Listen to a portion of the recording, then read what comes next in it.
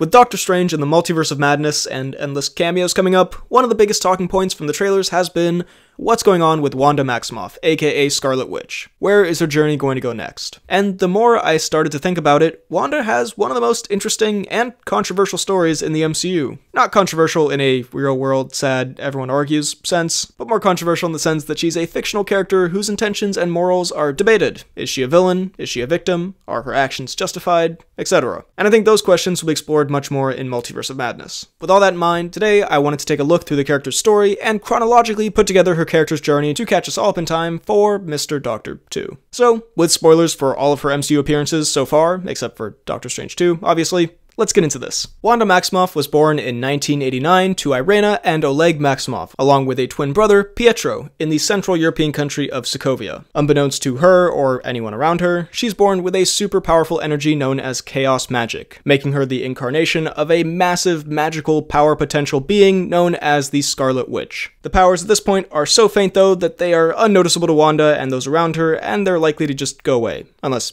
something crazy was to happen. Anyway, growing up in Sokovia, which is a country of political and military unrest and conflict, isn't always the easiest or the most luxurious for the Maximoff family, but they love each other and make it work, and find comfort and joy in watching classic American sitcoms together, for the same reasons that a lot of us love watching sitcoms. They're fun, easy to watch, take your mind off your problems, and show an albeit unrealistic but idealized perfect version of life. Easy and simple. And this is something that Wanda loves. However, one day, at the age of 10, the first of an unfortunately very long list of tragic events happens to Wanda, as Sokovia's war-torn nature leads to bombings, and one day, while the family's watching an episode of The Dick Van Dyke Show, a shell obliterates their building, and both of Wanda's parents are killed. Her and her brother Pietro survive though, and they manage to get underneath a bed to hide when a second shell hits the building, landing right in front of them. In a torturous tension, the two children lie there for 2 days, waiting at any moment for the bomb to go off and kill them, and for those 2 days, Wanda and Pietro stare at the words written on the side of the shell. Stark Industries. That'll leave an impression on you. Wanda manages to find a tiny sliver of comfort by watching The Dick Van Dyke Show, which is still playing in the background, but yeah, horrible tragedy and trauma. Eventually, she and Pietro are rescued, and they're put into an orphanage in Sokovia, in which at some point they interact with a child with a skin disease, possible Nightcrawler or Toad or other mutant hint here.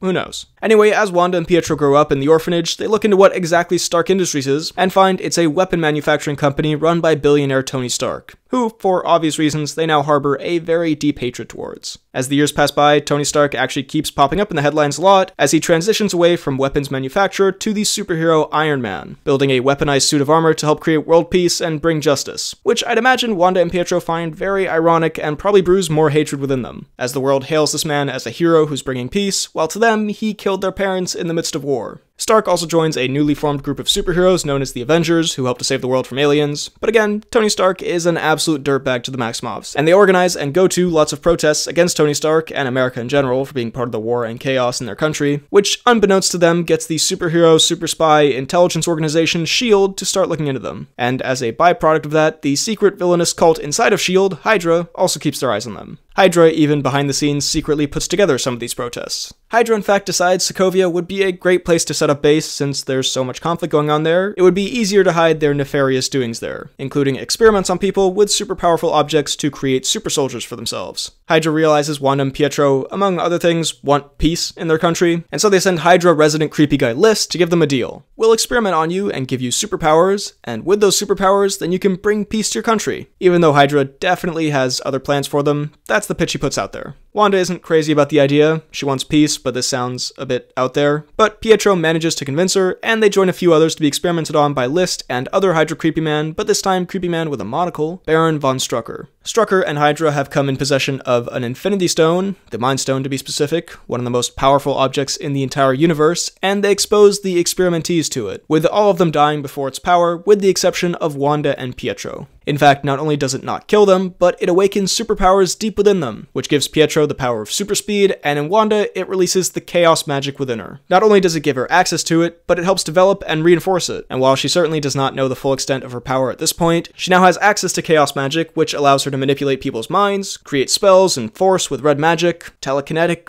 powers. Look, the powers are a tad vague, but you get the point. Red magic powers. She can now also become the Scarlet Witch that is known from mythical prophecies as a super powerful magic being who also apparently will destroy the world, but we'll get to more of that later. Obviously, this is a pretty crazy feeling and transformation, and Wanda watches the Brady Bunch afterwards to comfort herself a bit, going back to her safe space of sitcoms. Her and Pietro are kept by Hydra for a while, eventually getting a better grip over their powers, though it takes some time, and a little while later, Hydra has attracted the attention of the Avengers, Tony Stark's superhero team, who come to Sokovia to shut down the whole operation and take back that Infinity Stone. Upon hearing this, Wanda and Pietro are finally going to get their chance to take on the Avengers and their hated enemy, Tony Stark, so they get out of their cells and start using their newfound powers to attack the Avengers, which includes Wanda briefly taking out the Avenger Captain America, aka Steve Rogers, and finally, Wanda sees the man himself, Tony Stark. Instead of instantly going for a kill, Wanda decides to peer into his mind and gives him a vision of his worst fear, which turns out to be aliens invading Earth and killing all of his Avenger friends, and presumably,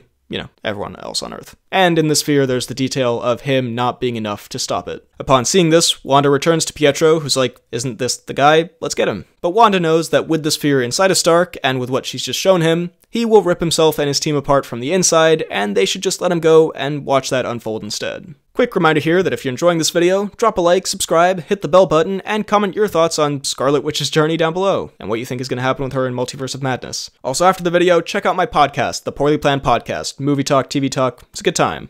Alright, back to the video. After this whole encounter, Wanda and Pietro head out to the Sokovian capital, where they haven't really been since their whole Hydra stint, and they stay there for a little while. Pietro steals for them and gives stuff to the Sokovian people, especially a woman he's trying to impress. The woman's brother then lets Pietro and Wanda know that Iron Man wants to meet with them, which the twins obviously find a bit strange. When they go to investigate though, they find that it is not Iron Man, but a sentient AI robot known as Ultron, who Tony Stark created to be a protector for the Earth out of his fear of alien invasion. And much as Wanda had predicted, it went horribly wrong. Ultron shares the goal of the Maximoffs of wanting to destroy the Avengers, and in the old Hydra base, he's made lots of little baby Ultrons, aka Ultron bots, to help them with that. He also points out that Wanda specifically can tear the Avengers apart from the inside with her nifty mind powers. Wanda and Pietro explain their tragic backstory to Ultron and agree to team up with him, and the first stop on the trip is South Africa to get some fancy metal, vibranium, for Ultron to upgrade his body. When they get there, they get a couple of signs that Ultron might not be the most stable guy to team up with. Firstly, finding out that he killed Strucker, who I don't know if you could say they liked, but it's someone the twins knew who Ultron just brutally murdered. And he also cuts off this guy's arm for indirectly insulting him. Anyway, the Avengers turn up, and after some words are exchanged between them, a fight breaks out, in which Wanda manages to bewitch/hex the minds of Captain America and two other Avengers, Thor and Black Widow. And she's about to get a fourth, Hawkeye, aka Clint Barton, but he's just a little faster than her and zaps her in the face with this arrow, delivering a one-liner that if she could hear it, she wouldn't really get the reference behind. I've done the whole mind control thing. Not a fan. Anyway, Pietro helps her out, and she gets her wits about her, and she manages to get into the mind of Bruce Banner, another Avenger who transforms into an enormous green rage monster, and she sets said rage monster loose on Johannesburg, which occupies Tony Stark while the other Avengers are still out of it. Wanda and Pietro get out of there and meet with Ultron in Seoul, where he's making a fancy new body for himself with that vibranium. He also puts the Mind Stone, which he's gotten possession of, in the body's head for even more power, and starts to transfer his consciousness. While this process is happening though, Wanda is able to get into Ultron's AI robot mind and see that he doesn't just want to kill the Avengers, he wants to kill everyone. Every person on Earth. Extinction. And yeah, her and Pietro aren't on board for that one, so they get the hell out of there. As they're leaving, they see the Avengers fighting Ultron in the city, and decide to join the Avengers side in order to help save innocent civilian lives who would otherwise be killed in the carnage. Wanda specifically helps to stop a train that was sent careening through the city, a bit of a first hero moment for her, and an unsteady truce is made between the twins and the Avengers since they realize they both have good intentions, or at the very least, the common intentions of not letting a robot kill everyone on Earth. Captain America's like, we're getting that vibranium body to Tony, and Wanda's like, how much you want to bet that Tony Stark's gonna screw this all up again? They fly back to New York to Avengers Tower, and that's precisely what's happening. Tony is trying a similar trick of uploading his AI Jarvis into this new body. Cap and the twins are like, you created a murder bot last time, stop it. Tony's like, no, and so there's a bit of a scuffle before Thor bursts in and super lightnings the body, which brings the body to life, creating Vision. Wanda sees this android Paul Bettany AI Mind Stone being for the first time, and is probably thinking, sexy, sexy, sexy.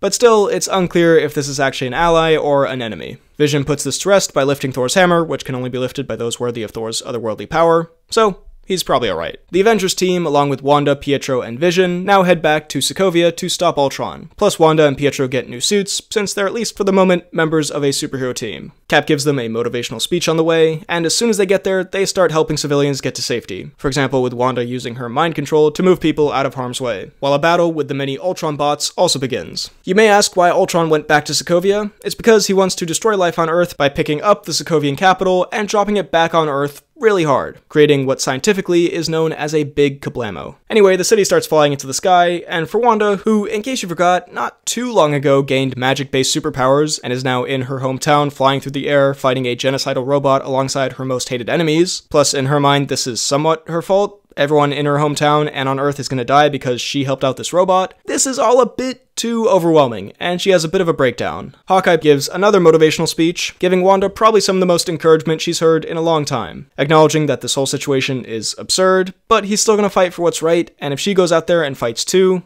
You are an Avenger.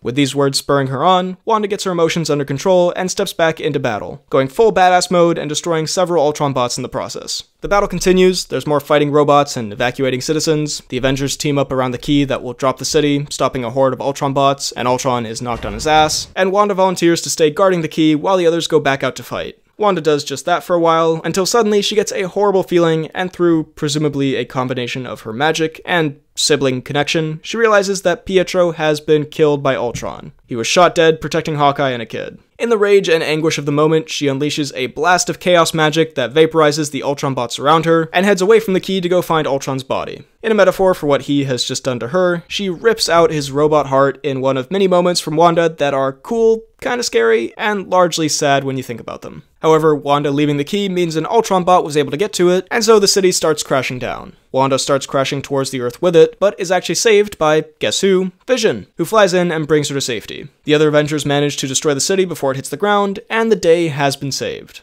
Wanda now officially has found her new path in life. As Hawkeye said, she's an Avenger. She gets a brand new Avengers suit and joins the team of New Avengers, which looks a bit different from the old team because some people went off to space and whatnot, and some people retired, but now it's her, Cap, Black Widow, Falcon, War Machine, and Vision. She also now has a place to live, the new Avengers HQ in New York. And although this is an improvement on some of her earlier living conditions, she's not doing great. I mean, her brother, basically the only person she had in the world, has died. She's in a new country with these new powers in this weird situation. She feels lonely, and in this loneliness, she once again finds comfort in sitcoms. The one person she's developed the most connection with isn't even really a person, it's Vision, and they start talking more, and he helps her get through this low point in her life. One day they have quite an existential and powerful talk about death and love while watching Malcolm in the Middle, with Vision delivering the line, "What is grief, if not love persevering?"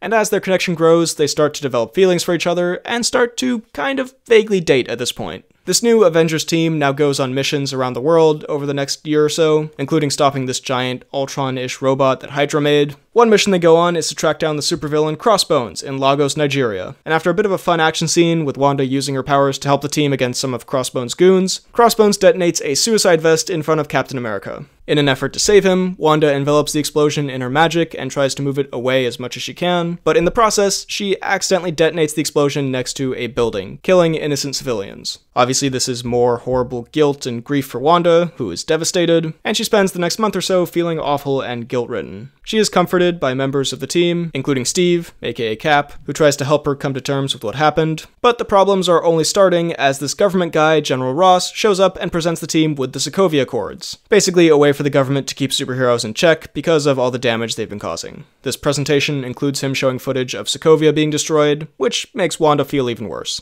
The team is divided on these accords, with about half led by Tony wanting to sign, and the other half led by Cap wanting to remain free agents. Tony brings up a specific innocent person who died in Sokovia and tells his story, causing more guilt in Wanda, but Wanda doesn't really want to sign these accords. I would say she's already been through a lot, has a natural distrust of authority and the government, and probably a little lingering distrust of Tony Stark, and she's not been looked at very favorably by the government or the public, and they're the points that Cap brings up. She's got a lot of thoughts and emotions going on right now. So she stays at Avengers HQ, while the other heroes are out getting up to Civil War stuff. She has a cute and meaningful paprika conversation with Vision over some cooking about the way people fear her and their powers and whatnot, but when she tries to leave, she discovers that Tony has asked Vision to keep her in the Avengers complex, for her safety and also probably other people's as well. Which also doesn't sit very well with Wanda and makes her feel more like a monster that needs to be caged away. One night though, Hawkeye shows up to break her out because teams amongst the Avengers are really starting to form now over these accords. Tony and Cap are in this big thing over Cap's old friend Bucky. It's a whole thing, but basically Hawkeye's come to get her for Team Cap, which he is able to convince her to do by giving her another motivational speech that gets her fired up to go. I mean, speech,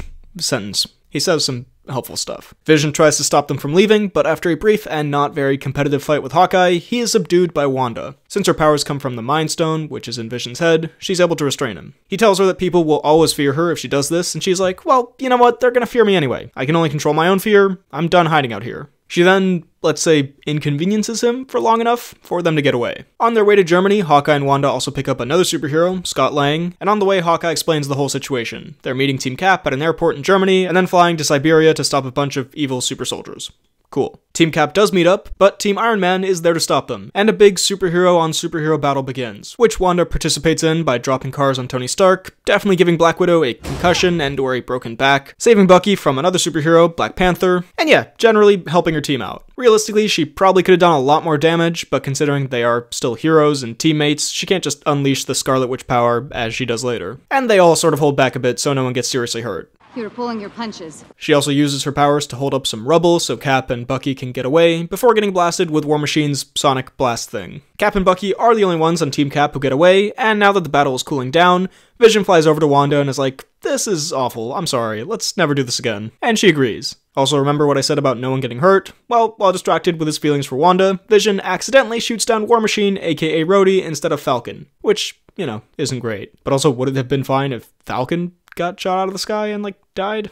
Anyway, after this battle, the rest of Team Cap, including Wanda, is imprisoned in the Raft prison out in the ocean, and Wanda, as usual, isn't given the nicest treatment, being locked up in a straitjacket with either a shock collar or maybe some kind of power dampener around her neck. Anyway, she's stuck in this not very comfortable position for a while, until eventually Cap shows up, who's now handled his business, and frees the team. Wanda now decides, you know what? This life is not for me. I'm gonna go live with Vision, who I love, in Scotland in peace. He'll disguise himself as a human. I'm technically wanted for all the Sokovia Accords stuff, so we'll keep a low profile. Let's just hide out and live our lives. Let's do this. And Wanda and Vision do actually get to live a pretty nice, peaceful, romantic life in Scotland for about 2 years. One of the nicer points of Wanda's journey, to be honest. Vision even purchases a bit of land in Westview, New Jersey for them to move to at some point and live at in the future. They're really in love and getting serious about spending their lives together. However, as we know with Wanda, tragedy is always waiting around the corner for her, and the peaceful, happy life is interrupted when Vision's Mind Stone starts acting up a bit. He starts feeling like it's warning him of something. Wanda says, okay, I guess we can go back to Avengers HQ just to see what's up, have someone check it out. Vision's not crazy about the idea, he just wants to be with Wanda and keep their life, but all of that is interrupted when they see a news report that aliens have come to Earth, which Vision suspects is what the Mind Stone is warning him about. And at that moment, they're attacked by aliens who are in fact there for the Mind Stone. Wanda does her best to defend an injured Vision, but they're ultimately on the losing side of the battle until Cap, Black Widow, and Falcon show up to help them out. They take them back to Avengers HQ. On the way, they get caught up on the situation. This purple alien titan Thanos is coming to get all 6 Infinity Stones, so he can snap half the universe's population out of existence. And one of those stones is in fact in the middle of Vision's forehead. When they get to Avengers HQ, the idea of destroying the stone is brought up, which only Wanda would be able to do given that her powers come from the Mind Stone. However, it could and probably would kill Vision, and Wanda's like, absolutely not. I've already gone through enough. I'm not gonna murder the love of my life and basically the only person in the world I trust and care about. Also, even without having gone through enough. Murdering your husband, basically, you know, not ideal. So the Avengers think, okay, we can go to the home country of that hero Black Panther, Wakanda, because they have super advanced tech and maybe his sister Shuri can remove the stone safely from Vision's head and then Wanda can destroy it. They do just that and the stone removal process begins, but Thanos' enormous alien army then arrives to attack. The other Avengers, along with the Wakandan army, go to battle, while Wanda stays with Vision. However, as she sees how tough the battle is, Wanda decides enough is enough and joins the fray, stopping these 2 giant machines with her powers. Her, Black Widow, and Okoye, a Wakandan warrior, fight one of Thanos' top henchmen, Proxima Midnight, also one of the aliens that attacked her and Vision earlier, and take her out in emphatic fashion. The battle continues, and Wanda is eventually able to find Vision, who had his own battle with one of Thanos' henchmen. The rest of the group comes to their location, and just then, Thanos himself arrives through a portal, fresh off of defeating the other heroes on another planet. He has all 5 other Infinity Stones, and now he's just missing Vision's. The team does their best to hold him back, but he's just too powerful. And so Wanda has to make the truly heartbreaking decision to destroy the stone in Vision's head, with Vision encouraging her to do so. It would save trillions of lives, at least. They call back to a line they said to each other earlier. I just feel you. I just feel you.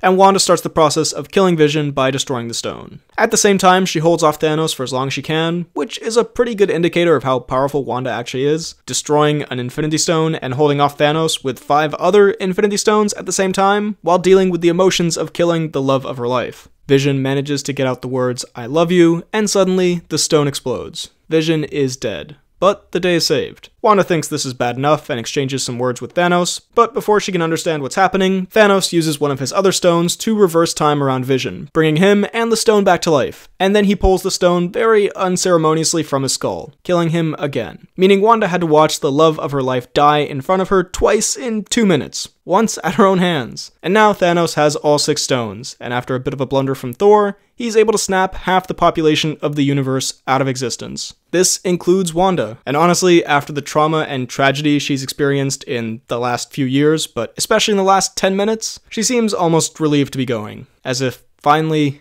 it's over. However, from Wanda's perspective, this is basically a blink and then she's already back, in the Wakandan forest. She is presumably greeted by Doctor Strange, a magical superhero, the Sorcerer Supreme, actually, coming through a portal telling her it's 5 years later, the remaining Avengers brought everyone back to life, and now are facing Thanos at Avengers HQ and need all the help they can get. So she, along with every superhero in the universe pretty much, and a bunch of armies, travel through portals to Avengers HQ to back up the remaining Avengers and fight off Thanos and his massive army again. Which includes this moment. Avengers!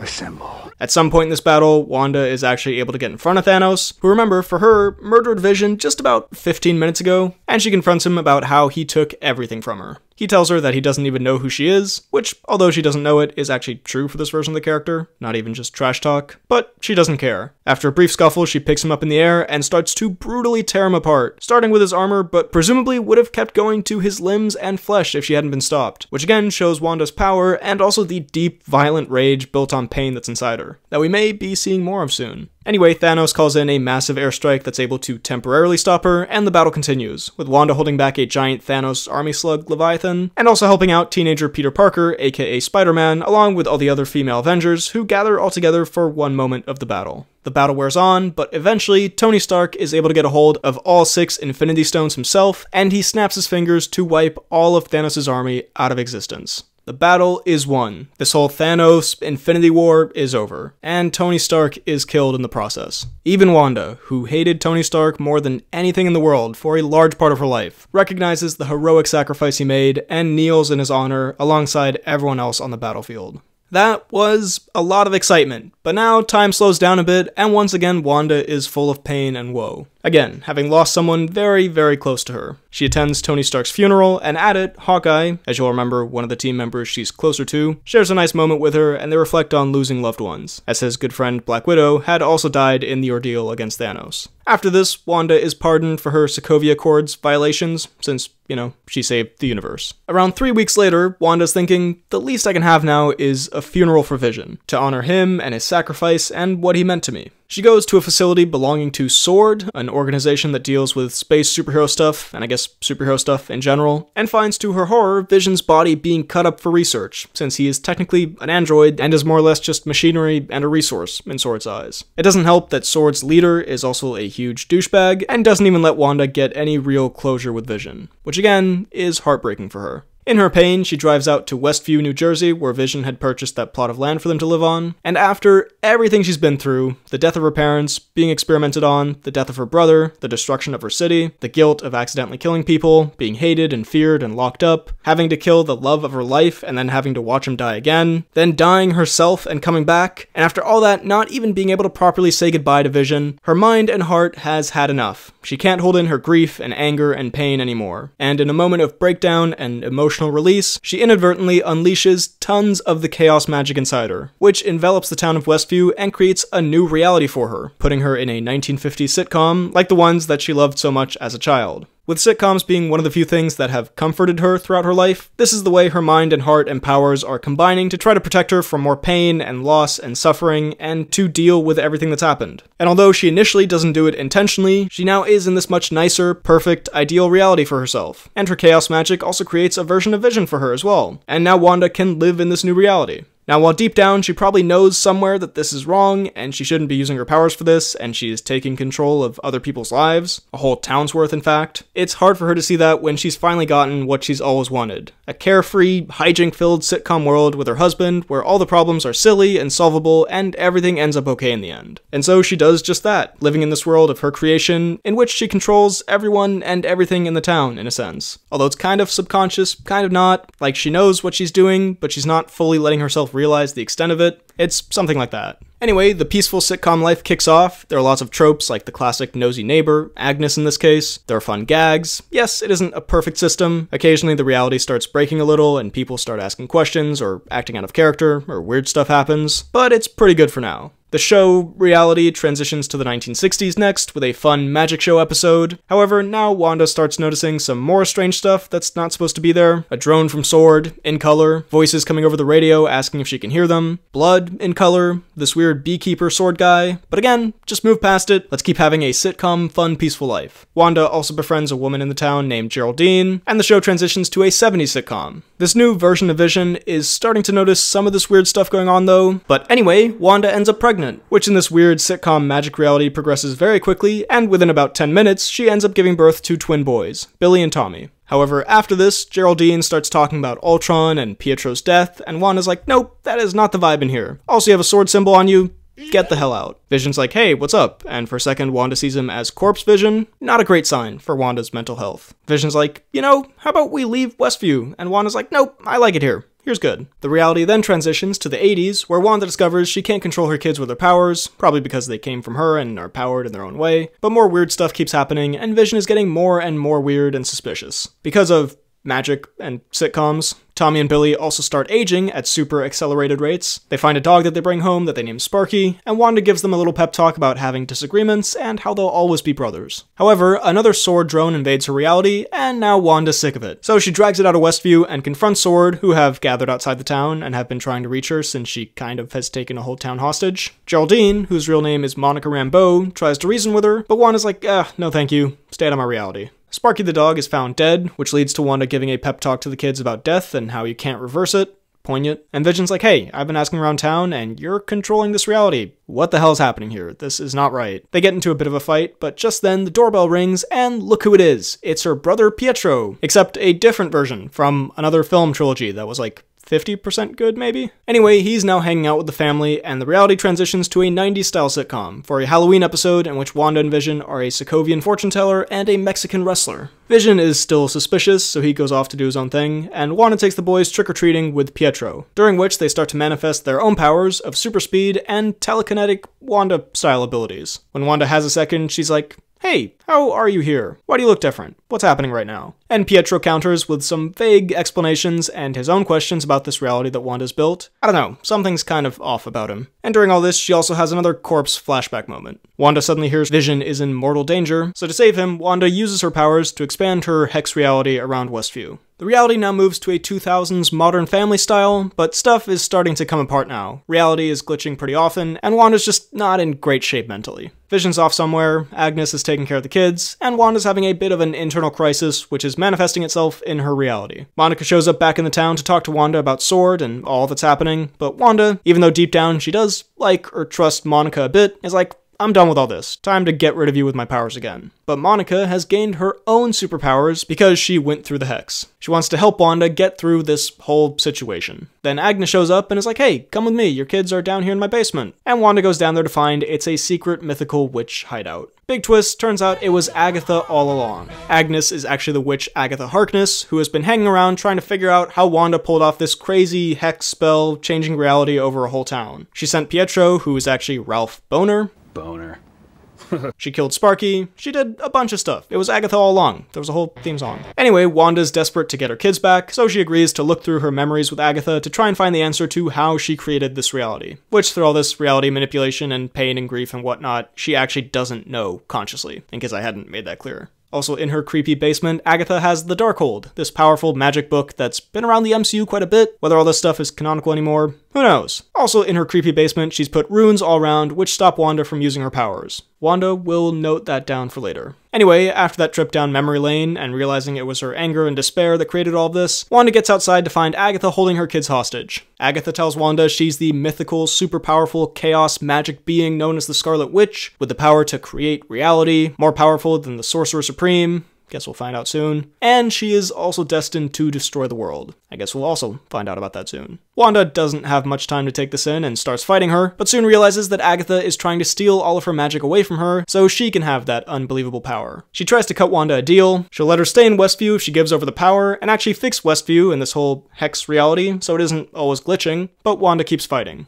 During this battle, a surprise guest appears. It's Vision, but he's White Vision now. Kinda strange. And yeah, he's bad. He's on Sword's side. Basically, this is Vision's original body that Sword reprogrammed and sent in to deal with the situation. Wanda's Vision shows up, and those two go off to fight and probably philosophize together. Anyway, the fight continues, with at one point some of the town's residents being freed from Wanda's spell, and they start begging her to free them from this horrible, forced sitcom reality. Wanda is obviously distressed by this, and accidentally chokes them with her magic in despair. Out of guilt and realizing the extent of the bad stuff she's done here, Wanda starts ripping down her hex reality and freeing the people of the town, but she realizes that that will also kill her Vision and her kids, so she stops and the battle continues. The fighting ramps up, now Sword has also managed to get in, and Monica, Vision, Billy, and Tommy join the fight as well, while Wanda takes on Agatha in the sky. Finally, Wanda has come up with a plan to stop Agatha. She'll act like she's willing to give her all her magic, while secretly putting giant runes up on the walls of the hex, stopping Agatha's power and giving Wanda the upper hand. This plays out, Agatha thinks she's won, and she's like, haha, and by the way, your hex reality sucks, I'm not gonna fix it, even though I said I would, and you could keep living here. Haha, I'm a villain. But whoops, Wanda tricked her. And now she transforms into the Scarlet Witch, with a way cooler costume than the one she had before. Agatha pleads with Wanda. She's like, you are so unbelievably powerful right now. You need me, you don't know how to handle this without me. And Wanda's like, nah, I think I'm okay. You're gonna be stuck as the nosy neighbor now. A fate worse than death, one could argue. Anyway, having seen the error in her ways, which there's a good debate here on whether Wanda is a hero or a villain by the end of this. I mean, she did hold a whole town hostage, but it was kind of unintentional, and through raw pain, emotion, and chaos magic, you know, it's complicated. I did a poll on the pod channel. I don't know. Anyway, she now sees the error in her ways and realizes she has to get rid of the hex and the sitcom reality, which also means, once again, saying goodbye to the people that she loves. Her kids and Vision.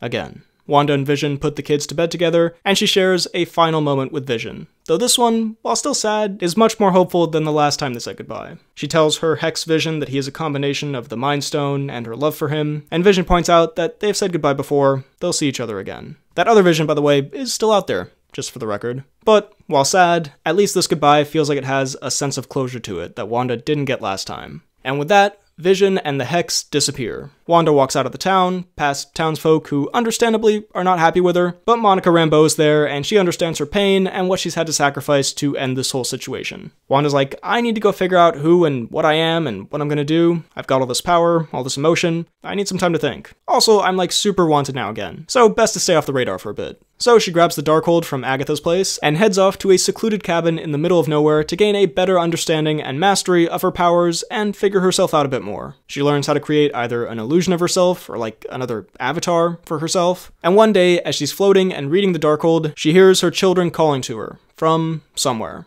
Her mind, the multiverse, somewhere. And that is where Wanda Maximoff's journey up to this point ends, and it's from that point that we'll meet her in a few weeks in Doctor Strange in the Multiverse of Madness. And there you have it. Another MCU character chronology. Wanda Maximoff's MCU journey, so far. I knew she was a tragic character before this, but I didn't realize how much pain and suffering she'd gone through before putting all of this together like this. She has had a tough time in the MCU, more so than pretty much any other major character. And it doesn't look like that's gonna end in Multiverse of Madness. I mean, it looks like she may be going full villain at this point, might kill everyone, who knows. Regardless, now you're caught up, hope you enjoyed it. So, that was Wanda Maximoff, aka the Scarlet Witch's MCU journey in chronological order. Also, shout out to the MCU wiki, that obviously I haven't just taken from word for word, but definitely helped clear up some points for this video, and my previous chronologies as well. Anyway, what do you think of her journey? Do you find her to be a sympathetic character, an inspiring one, a villainous one who made mistakes that are understandable, one that is irredeemable? Whatever it is, let me know. And where do you think her character's gonna go in Multiverse of Madness? Let me know in the comments down below. While you're at it, be sure to like this video, check out my Instagram and Twitter at BHL_Hudson, my TikTok at BHLHudson, my Letterboxd at RealBHLHudson. Check out this podcast that I do with a friend of mine where we talk about movies, TV shows, a bunch of nonsense. It's called The Poorly Planned Podcast. And subscribe for more videos like the one you just watched. Thanks for watching, and I'll see you next time.